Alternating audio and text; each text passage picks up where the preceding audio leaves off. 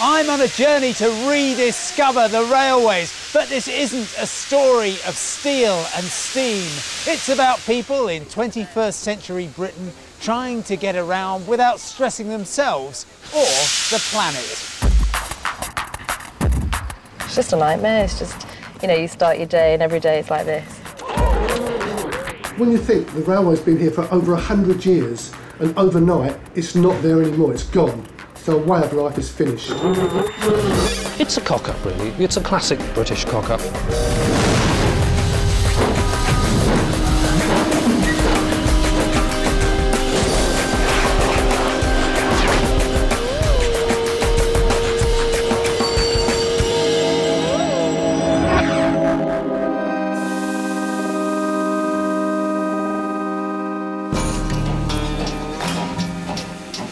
This is the story of how Britain's great railway heritage, once the envy of the world, was squandered for short-term gain by decision-makers who failed to see the long-term damage they were wreaking.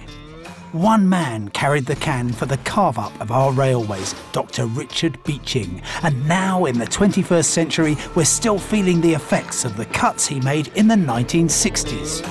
In my job as a travel journalist, I see at first hand what millions of us have to put up with on the daily grind into work. Particularly horrible on the Portbury 100 this morning, very busy traffic. In this film, I'm setting out to travel from Portishead to Minehead by rail, where I can, and by car and bike in places where the trains don't run anymore.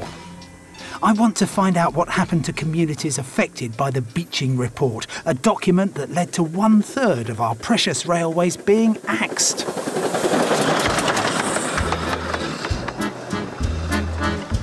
First stop, a small coastal community with big town ambitions.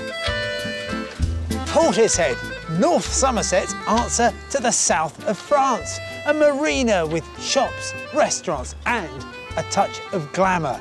What more could you want? Well, how about a railway? Portishead once had a thriving passenger rail link with the outside world.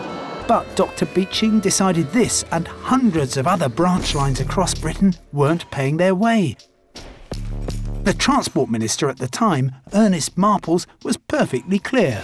Dr. Beeching, with whom I'm in very friendly relationship, cannot close a line that's subjected to a passenger line. Only the Minister, on behalf of the government, can do that. And I'm quite certain that we shan't close a line unless we're perfectly certain that there will be adequate alternative facilities. Nearly a century after the line from Portishead to Bristol first opened, the last passenger train pulled out in September 1964. In its place, the people of Portishead now wake up to scenes like this. But on the Portbury 100, it is close to gridlock, I'm afraid, out of Portishead. This morning, I'm meeting one commuter who says she has no choice but to use her car to get to work in the centre of Bristol. Oh, small car. Small bike, look at that. Portishead's waterside location has made it popular with young urban professionals. Good morning, ladies and gentlemen. Welcome to the 8:42 from Portishead to Bristol. This morning's driver is Lisa Metcalfe. Lisa is a marketing officer with the Soil Association, based in the city just 12 miles away. It is a beautiful place to live, and I was living here before I started at the Soil Association, sort of right in the centre of town. So, yeah, I don't think I can afford to move back into Bristol at the moment. In theory, it should take me less than an hour to reach the centre of Bristol by car, but that's not the everyday experience facing commuters heading out of Portishead. OK, you've been going 4 minutes. I reckon we've covered about a mile. And we've reached gridlock. What's going on? Oh, this is typical. You know, this is the one main route out of the whole of Portishead. Just one road. It's just a nightmare. It's just, you know, you start your day and every day it's like this.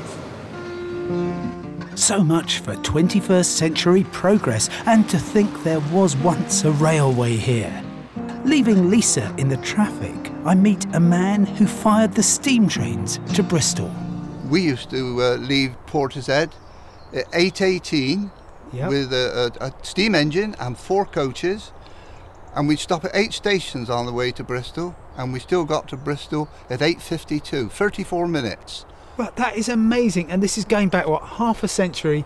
You could do it in basically half an hour. Yeah. Including yeah, 8 stops. Traffic and travel. BBC Radio Bristol. Very busy traffic due to the roadworks continuing on the M5 Avonmouth Bridge, resurfacing there both ways. But on the Portbury 100, it is close to gridlock, I'm afraid, out of Portishead, particularly bad. Within the next 2 years, fast-growing Portishead is expected to become the biggest town in Britain without a railway. Not a good slogan. Looking at the source of the... This is ridiculous. Half an hour, more or less, we've been going. The train would have put you into Templemead Station in Bristol already. If they had other options, if they had, like a rail network from Portishead, then, I would not drive. And Lisa wouldn't need to if the passenger train service to Portishead was brought back. What's remarkable is that most of the branch line here is still intact, and 3 miles up the track it's already back in use. In 2002, the government put in £15 million to help Royal Portbury Docks reopen a rail freight service. The track was relayed between Portbury and Bristol, and 6 years on, it's a commercial success, with up to 14 freight trains a day ferrying cars, coal and other cargo throughout Britain.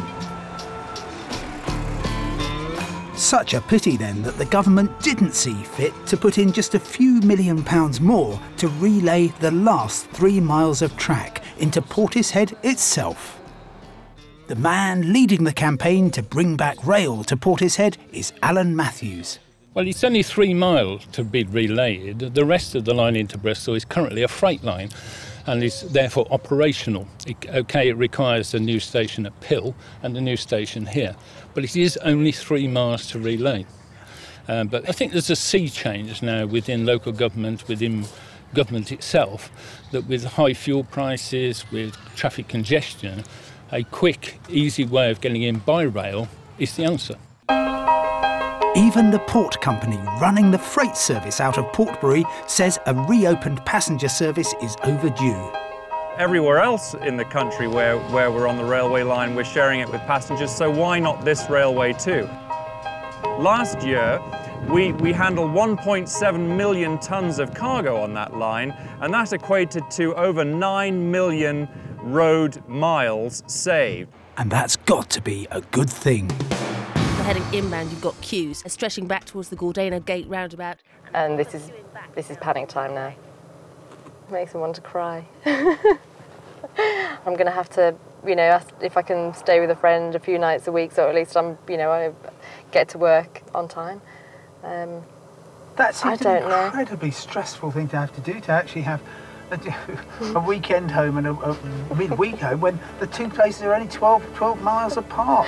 It's ridiculous, if you don't mind me saying so. I know, it's appalling.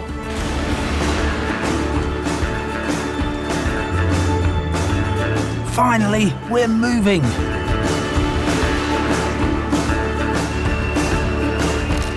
OK, so this has been a particularly bad morning. Commuter hell, in fact. But it's all made worse for thousands of car drivers like Lisa because they've got no alternative to the roads. Dr. Beeching took away their trains.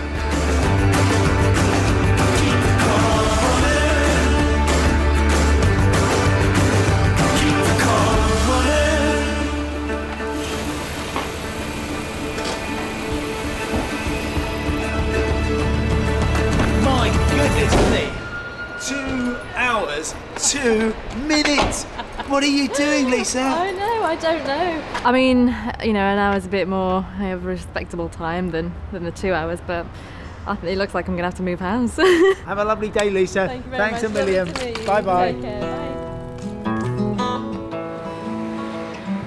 So it's come to this. Dr. Beeching got rid of 1/3 of the country's rail network as the government fanned our love affair with the car by building more roads. Now we're all paying the price, a transport system that's crippled by chronic traffic congestion. Oh, Dr. Beeching, what have you done? The wave of never gonna drown, no, just fooling around.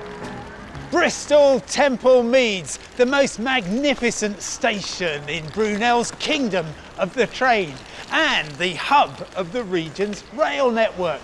The trouble is, most of the spokes are now missing. In Beeching's time, official thinking was the railways are running out of steam, the car is the future.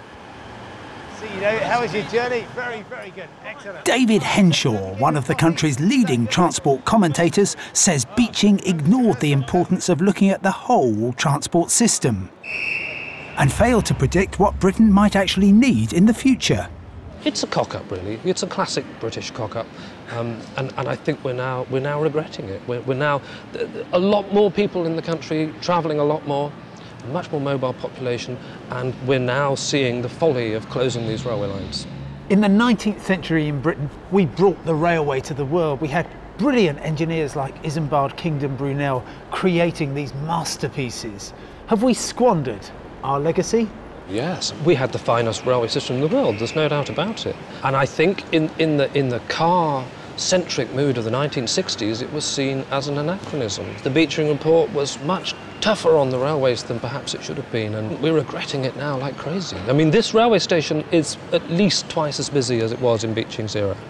It is now overflowing with people, and it could be even busier if the branch lines leading into it, more branch lines leading into it, had stayed open.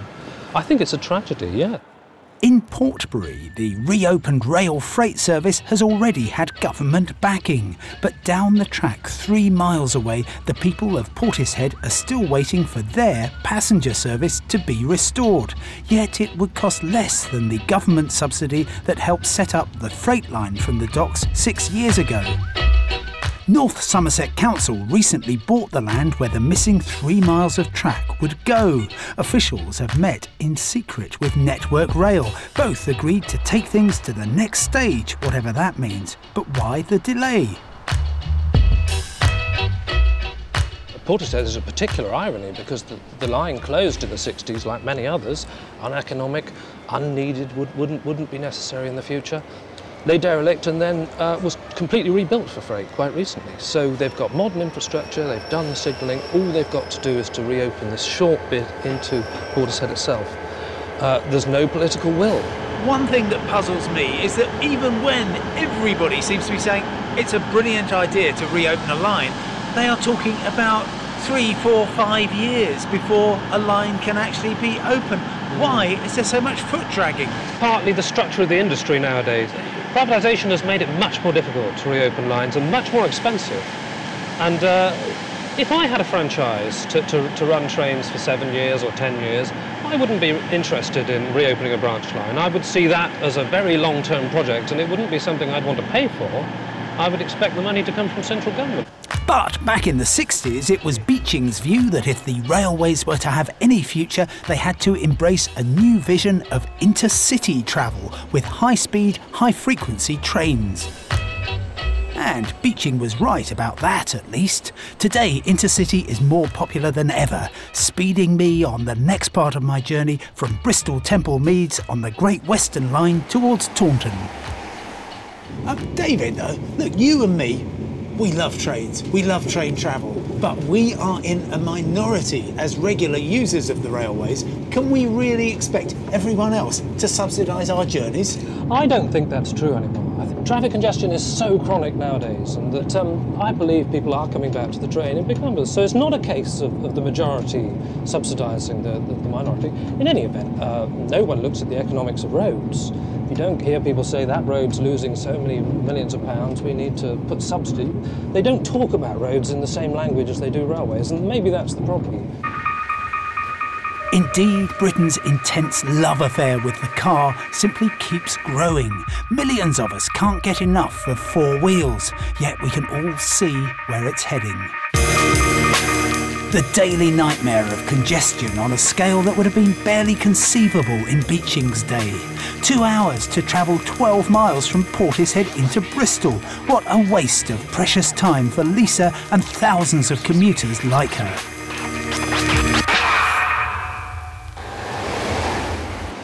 I left David Henshaw to continue onwards to Taunton.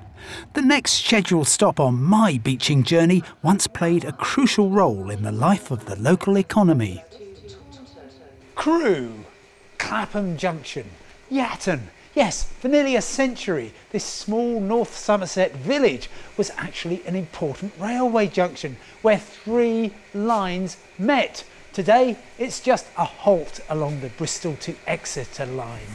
In its heyday, the Cheddar Valley was home to the area's biggest export. No, not cheese, but strawberries, millions of them. 50 years ago, the strawberry line from Draycott to Yatton ferried Cheddar Valley strawberries to the Midlands and beyond. This railway station used to be an important junction for 3 different lines. From 1867, when the Cheddar Valley Railway line was opened, which ran from here down through Cheddar onto the City of Wells, and also the Clevedon branch line that ran from here to the popular Victorian resort of Clevedon.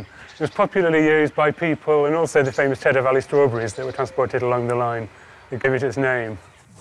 But by the early 60s, use of the Cheddar Valley line was already declining. Fewer passengers were travelling by rail, and more growers were choosing to use road transport to get their produce to market. When the Beeching axe finally came down on the strawberry line, it spelt the end of an era for Yatton and the whole of the Cheddar Valley. But today, the trains passing through Yatton run alongside the new face of the old Cheddar Valley Railway. Let me take you down, because I'm going to Strawberry Fields, all the way along the Strawberry line, from Yatton right through to Cheddar. Fantastic. Hang on, is that Penny Lane?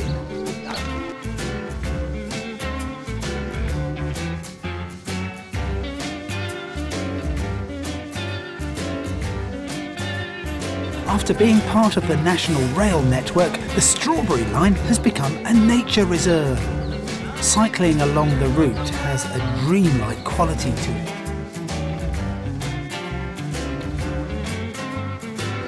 At village stations along the way, it's still possible to glimpse traces of long-gone railway platforms amidst the undergrowth.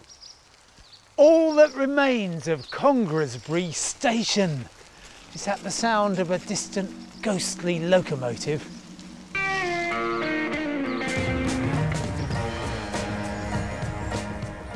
On this scenic and serene route now, it's hard not to feel that Beeching might actually have done a public service in deciding this particular branch line should go. At the end of the Strawberry Line in Draycott, south of Cheddar, Andrew Seeger's family have been growing strawberries for 3 generations. OK, what was it like when the line was here? It was really good. We could put strawberries on the train and it would go to Gateshead, Liverpool, and the strawberries were hardly damaged because of the smoothness of the railway line. And then it had to go by lorry, and of course it wasn't the same. It damaged the fruit more than it would on the train. The end of the Strawberry Line in the mid-60s coincided with a decline in local horticulture. Competition from Europe was undercutting fruit from the Cheddar Valley. But even if Beeching was right to axe this branch, there's still an enormous affection today for the train service that was lost. There was 4 special trains went out a day, taking the strawberries and distributing them all over England. We fought for many years to keep the line open, but we lost the fight. And then the only means left was long-distance lorries. And of course, they would only take to towns with an economic load.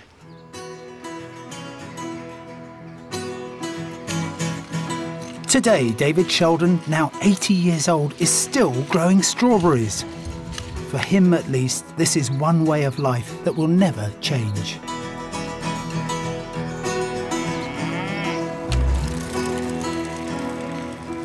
Trains won't be happy when I'm trying to go to sleep, moving way too slow. Leaving the Cheddar Valley, I ride west across the Somerset levels.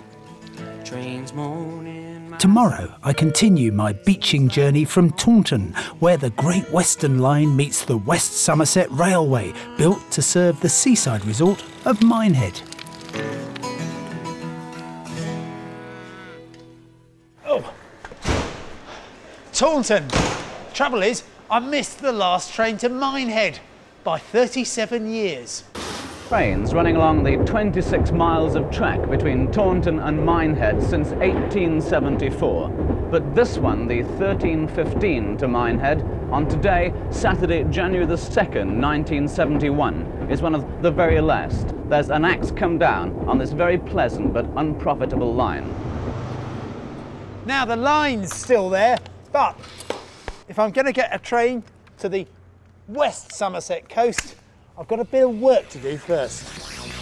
After Beeching's axe, the Taunton to Minehead line was almost all resurrected 4 years later to become a heritage railway. But today there's a bit of a gap, which means I have to leave Taunton station and take to the road to Bishop's Lydeard, 4 miles away.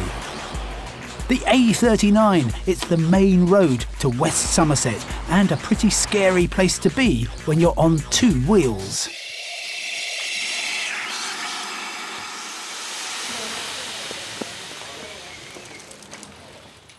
Well, it's taken me 20 uncomfortable minutes to cycle here from Taunton. I saw a couple of signs along the way. One was reassuring. It said Bishop's Lydeard, which meant I was going in the right direction. The other one wasn't. It said 161 casualties in 5 years. Of course, the Beeching report was never asked to take into account the cost of lives lost or shattered in road accidents. Train travel is far safer than going by car, and so much more civilised.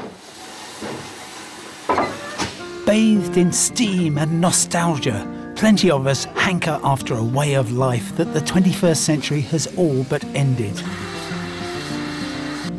West Somerset is among the most successful heritage lines in the country. So far this year, around 180,000 passengers have taken the train to Minehead.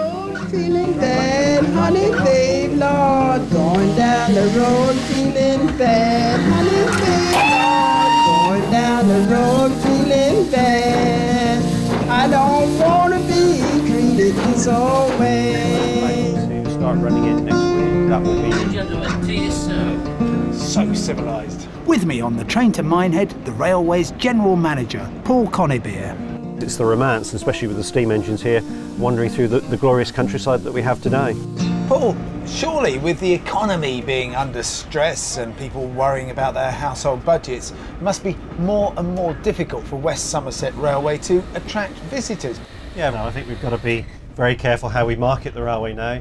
We did have a successful August with over 42,000 visitors, so people are still coming along to support us to make sure we survive through good times and difficult times.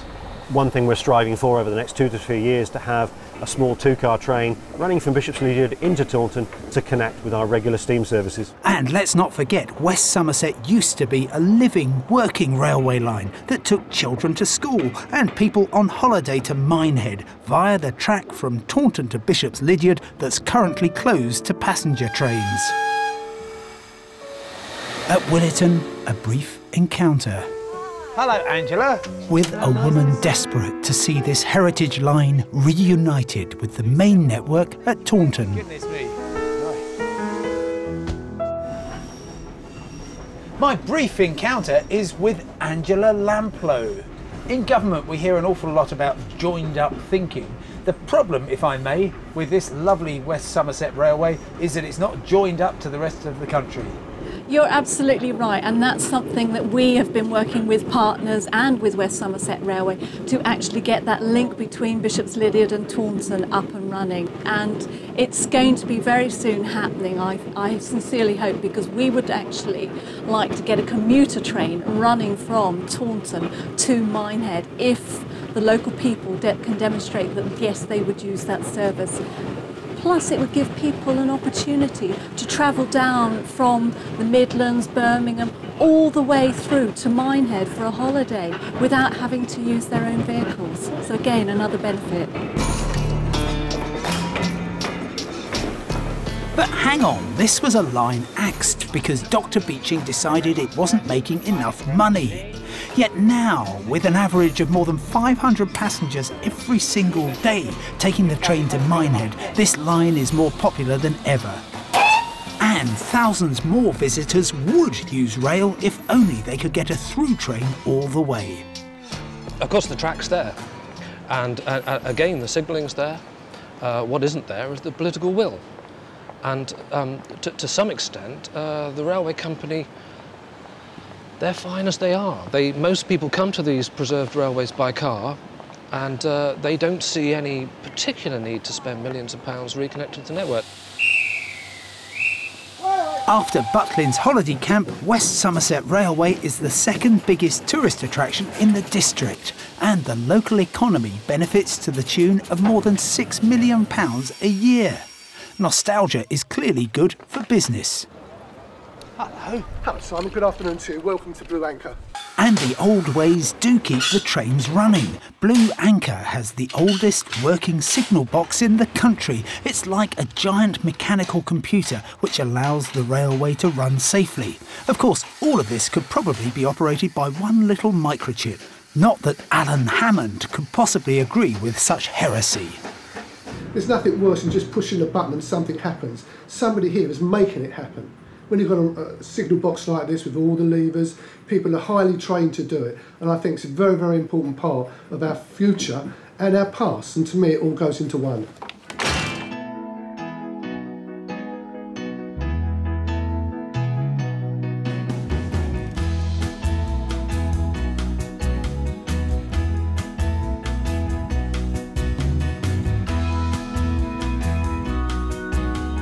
Almost at the end of my Beeching journey, arriving on the coast at Minehead by train just as the Beatles did in 1964. The Fab Four came here to shoot part of their first film.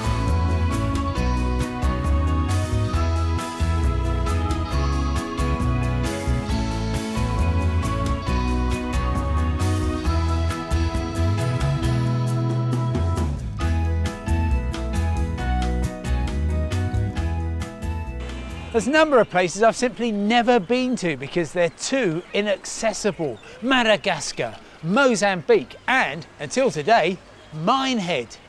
Like millions of British travellers, I don't have a car and I rely on the railways to get around. And at the moment, Minehead is one end of a line to nowhere. No disrespect to Bishop's Lydeard. I've travelled from Portishead to Minehead to see for myself what happened to local communities who lost their trains in the 60s. I've got here by car, by bike, and yes, by train, where I could. I reckon salvaging the wreckage left behind by Dr. Beeching is taking far longer than it should because of politicians looking no further than the next election. Britain's given the world a great deal to be proud of. Shakespeare, football, folding bikes. But the greatest gift of all is the railway. Somehow though, in the 60s, we let the wheels fall off. It's up to us to decide. Shall we board the express to a brave new world of train travel or simply take the all stations to oblivion? You choose, but make it quick before we reach the end of the line.